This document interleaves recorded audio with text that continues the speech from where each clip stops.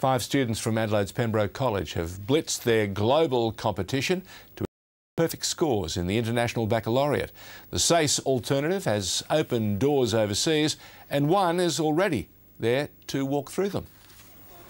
Pronouncing it is tough. Passing the International Baccalaureate is even tougher. And a perfect score puts these 5 students among the best achieving high school graduates in the world. It is a weird thing. I hadn't really thought about it because I wasn't really expecting it, so I didn't really...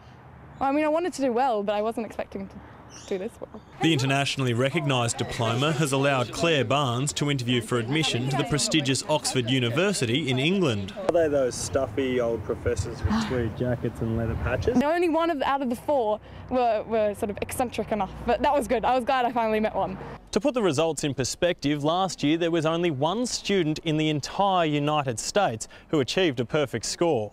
On average, 80% of baccalaureate students around the world pass. All 42 of Pembroke students graduated. Unlike SACE, which assesses the final 12 months of education, the baccalaureate tests students on 2 years of senior schooling. Mum broke down crying. It's fine. On top of core disciplines like maths, English, science, arts and humanities, students also have to log 150 hours of a community service. Barely 1 in 1,000 students will achieve perfect marks. We don't brag at Pembroke, but we're thrilled for our kids. They're all hoping to use their perfect marks to get into medicine. Joe Hill,